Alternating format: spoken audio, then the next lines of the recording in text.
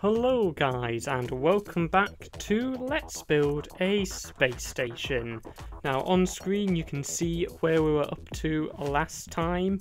We now have a medical bay as well as a nuclear power station on our outside rins, and we've also planned out a little bit about what we want to do with the remaining 4 that we are yet to build. And of course we've been carrying on to plough through that middle hangar and get some of the floors up and ready. And some of them are just built, some of them have their function put in already. There's still a bit of work to do, but anyway, today I've got to finish off the attachment of the medical bay to the outer ring, and also I'm going to do a bit of work inside the hangar again and carry on to our 3rd outer disc. So without any further ado, let's get started. So, first thing I did was I came across to our medical bay and designed a way of attaching the outer ring to it. Now I started off sort of copying the architecture from the outer ring, but soon I realised that wait a minute, this isn't actually lining up with the height that we built our disc on, because we designed all the discs to go down a bit, to add a bit of fancy navigation and make it just a little less uniform, which is still a good thing, but because I'd forgot it, it means I now have to alter that design that I was planning earlier. So I created around halfway through a drop down by a height of 1 block to allow it to fade into the height that it needs to be when it hits the medical bay. So you can see me copying the standard style. I've been using a copper outline of white, very clinical. I keep forgetting what block that actually is, but whatever it is I use that as a flooring, and of course my steel walls and reinforced glass windows. So you can see me here toying around with the transition between the 2 heights, seeing exactly how I want to do it, and eventually getting something that I am happy with. Now I had a look and thought actually that the roof of this looks very plain and bland, so I decided I wanted to do something to mix it up a bit, and I thought maybe I could do something with the black ring that runs around the medical bay. So I tried bringing that up and into a point, but it didn't quite look right. And I tried a few things until eventually I decided I would copy the light style from the outer ring and bring that down this walkway towards the medical bay. So you can see me doing that now, filling in the gaps with those green lamps, and then just going inside and running a little bit of red alloy wire from the outer ring down this corridor. And there we go, the medical bay outside is all done. So now we had to tackle the inside.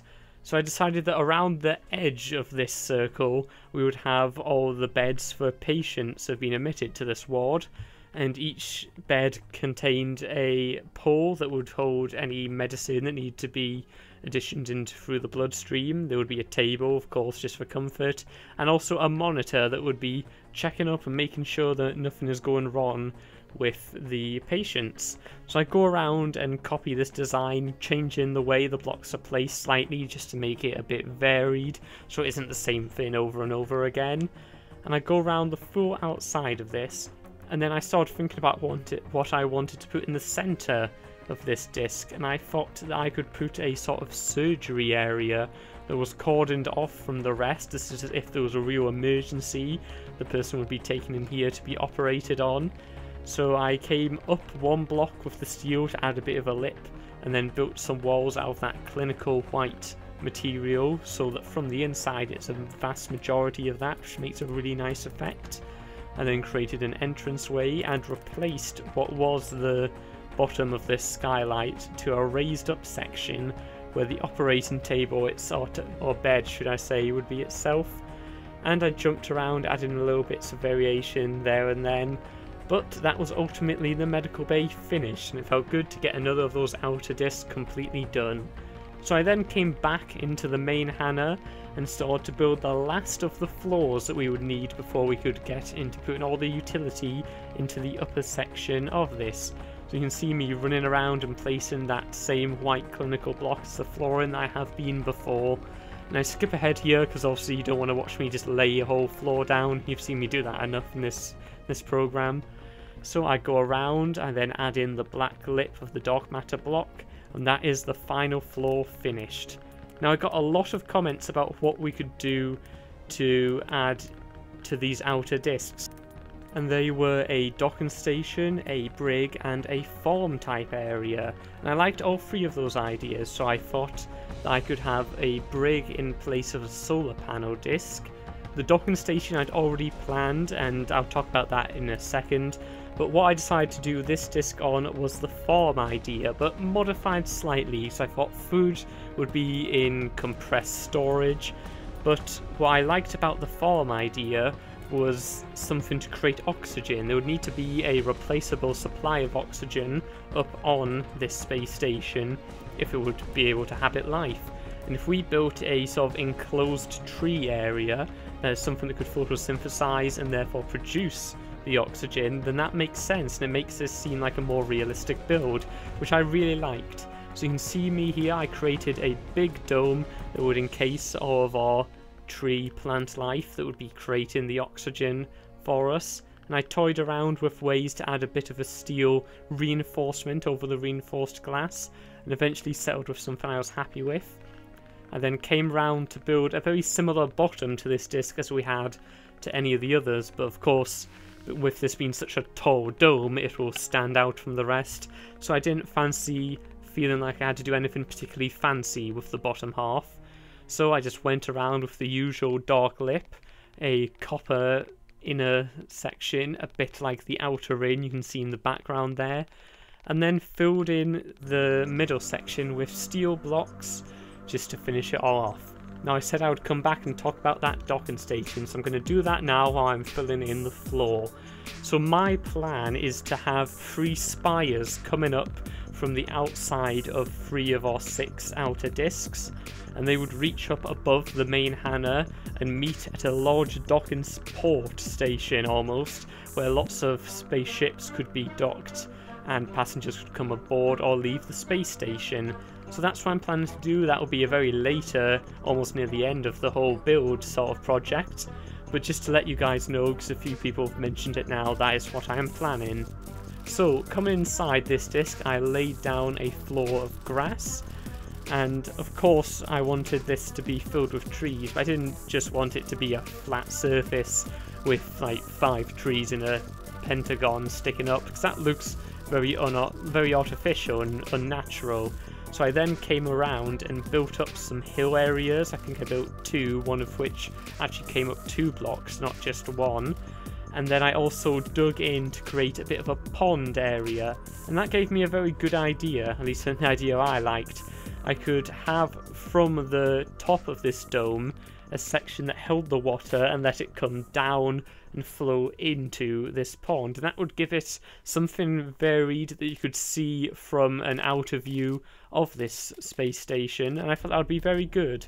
So I ran around with saplings. I couldn't get jungle trees to work, I guess the roof wasn't tall enough. I run around with my bone meal and just get all these up in positions I can. Run around and put out a layer of grass again just to give it that bit more depth. And then I thought I would come around with some vines to make it seem really overgrown and rich. So I thought that vines always make trees look just that little bit nicer, I think. So that was our space oxygen supply setup. I now had to build, again, the attachment from the outer ring to this station. So you can see me doing that now.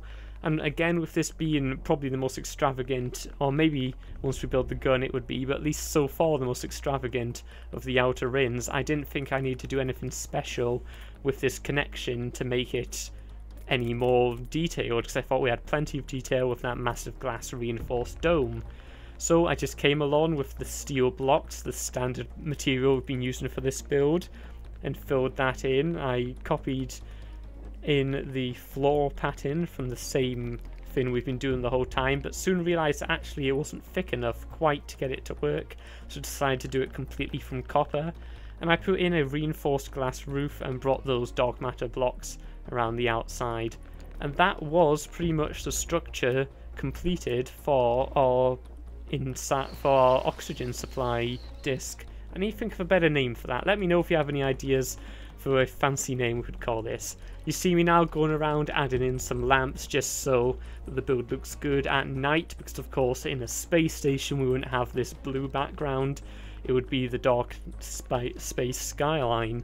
So I go around adding in a few lamps, and then I tackle the problem of getting this oxygen from our chamber into the main hangar. So I run around with both red power and Buildcraft pipes, though of course these wouldn't be pumping oxygen in the game.